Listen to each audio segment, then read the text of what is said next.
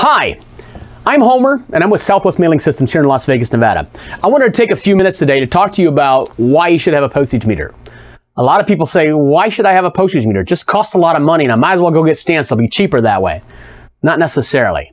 Most people spend less on their postage meter in a month than they spend on their Starbucks coffee in a week.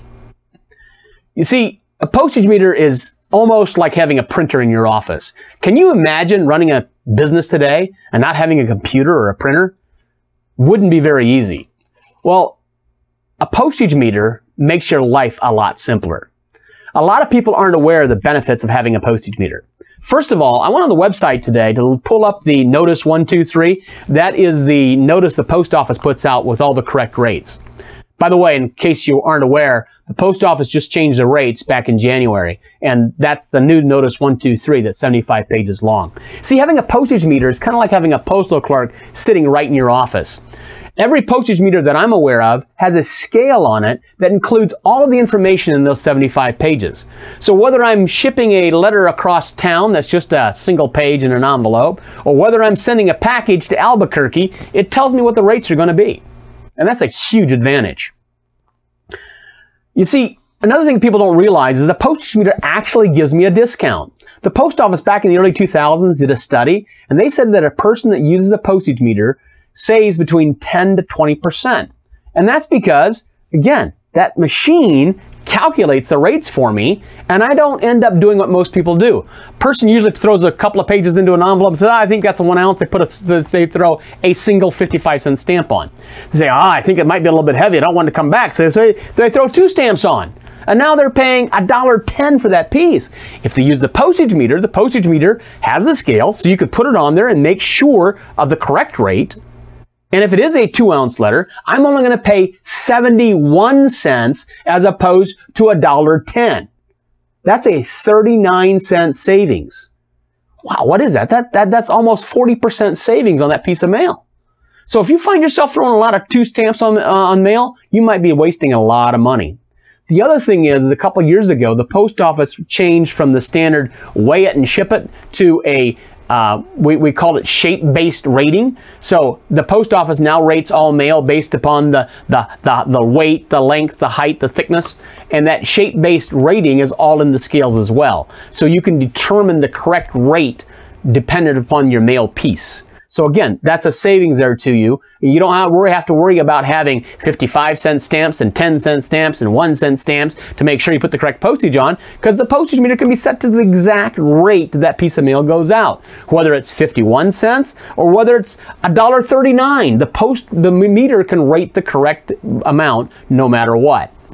Another advantage is that it gives you a more professional image. If you think about it, which looks better? A little red stamp up in the corner or 5 stamps across the face of the envelope? The other thing is, it helps you look as professional and as large as your largest competitor. I would say that in most industries, your largest competitor is using a postage meter. Why? Because large companies use postage meters. And you can use a postage meter too, even if you're operating out of your garage. Matter of fact, here in Las Vegas, I've had more than one customer who is a home-based business, and they found it very, very helpful to have that postage meter. Because here again, it rates the mail. Here's another thing that's a huge savings that people often forget about. You see, if I put stamps on a piece of mail and it's over 11 ounces, I am supposed to take and hand it directly to a mail person, to a postal employee. If I use a postage meter, it doesn't matter if it's 1 ounce or 32 pounds. I can drop it in a mailbox. So that's a savings there for you as well. If I'm using a postage meter, I never have to stand in line to get my piece of mail accepted. I can just drop it in the box. Great savings there. Another thing is the accountability. I believe that a lot of people who use stamps and think they're saving money with stamps are losing a lot of money through what I call unintended pilfering. What I mean by that is Sally comes into the office, she has a letter to mail, she forgot her stamp at home, the mail's got to go out today. So what does she do? She says, I'll just borrow a stamp from the office and I'll bring it back tomorrow.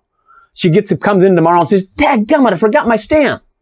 Well, that happens for a couple of days and she simply forgets that she borrowed a stamp. She never meant to take that stamp from the office. She meant to borrow it for a day, but she forgot. That happens a lot. And then there's always, and what we find is that when you have a postage meter, there's either a mechanism available where people pay immediately for using the postage meter, or they do not use the postage meter at all. And it's usually pretty secure. It's also very, very easy to use. I'm going to go ahead and I'm going to switch over to our website. I'm going to go through the 4 different types of postage meters that are available. Let's talk a little bit about the mailing equipment. We're going to use the Southwest Mailing Systems website to explore the different types of equipment that are available. And specifically, we'll be talking about the FP Mailing Solutions postage meters. There are essentially 4 types of meters in the marketplace. There are what we call a punch card or time clock machines, manual. There is a semi-automatic machine. There is an automatic machine. And then there's the dynamic scale systems that is an automatic with a dynamic scale in the middle of the machine. Let's talk about a little bit about each one of them. First of all, the punch card or time clock style of machine. The way this machine works is I take a piece of mail, I slide it in, let it stamp it, and pull it back out. If I need to weigh it, right here's a scale, so I can put the piece of mail on top of the scale first, choose my class of mail, and get the correct rates before I stamp it. Very simple, basic machine. If I go on to the semi-automatic machines, if you'll notice, there's multiple semi-automatic machines. I'm just going to use this one here, the Post-Based Vision, to talk about it. The semi-automatic, I give the machine a piece, it takes it through the machine and puts it out. Again, it's got a scale that will rate the piece so that I get the correct rate on the piece as it goes through the machine. Now, many of these do have sealers, but we really don't recommend them. If you really want a machine that seals, we highly recommend you step up to the fully automatic machine. Again, you'll see there's multiple automatic machines. We'll just take the one in the middle, the Post-Based Vision Advanced, and talk a little bit about it. These all come in different speeds. There's a variety of different speeds on these automatic machines. Which one you need really comes down to how you run your mail, how much mail you do, and even the type of mail that you're running can have an impact on the type of automatic feeder that you want to use. These all have scales on them. They come with a counting system, so you can keep track of who's spending the postage, and you can do all types of analytics and reporting to figure out how your money is being spent. On an automatic machine, I can take my mail and put it in over here, put a stack in here. I can turn my sealer on or off. So if I turn my sealer on, it'll actually open the flap, lick the flap, and seal it as it goes through the machine. So I put my letters here, it seals it, stamps it, and stacks it, all in one simple process. Now if I go up to the 4th kind of machine, the automatic with a dynamic scale on the middle of it, these are really pretty fantastic machines. As you may be aware, the post office today requires that you rate your mail based upon its weight and shape. And we used to have a term, or there is still a term, called shape-based weighing. And that's what these machines do.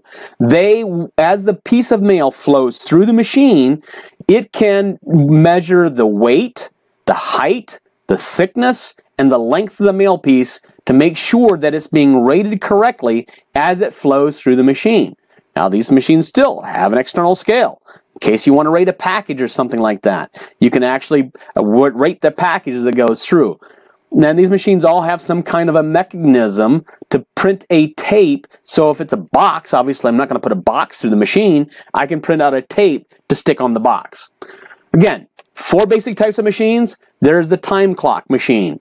Actually, let's take a step back here. There is the time clock or punch card system. There's the semi-automatic machine. There is the automatic machine. And there's the dynamic scale. Dynamic scale you might also hear as in motion or way on the way. Basically, dynamic scale, in motion, way on the way, they're all the same. Don't let yourself get fooled by thinking a semi-automatic machine is an automatic. They are vastly different machines. The automatic is a much more efficient machine than the semi-automatic. Which one do you need, though, is highly dependent upon the type of mail that you're processing.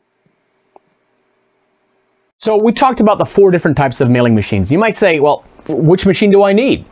Well, it really depends on your specific situation. How much mail are you doing? When are you doing it?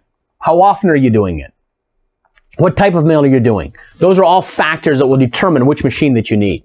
If you're just doing $75 to $100 a month, you probably need one of the small machines. If you're doing several $1,000s a month and you do a lot of variable weight mail, then you probably need one of the big machines. One of those with the dynamic scale that dynamically weighs every piece as it goes through the mail machine. I may have created more questions than I've answered here today, and I apologize if I've done that. But I'd be glad to talk to you personally and answer any questions you might have, whether you're here in Las Vegas and I can serve you directly, or if you're in Altoona, Pennsylvania, and I can't do anything for you but refer you to somebody else. Feel free to contact me. You can either give me a call. I'll put my number here on the screen as well as my email address. So you can email me at homer@southwestmailing.com. You can come to our website, southwestmailing.com. I'd be glad to talk to you, be glad to address any questions that you have, and hopefully answer those things so you can make the right decision about what is the right postage meter for your company.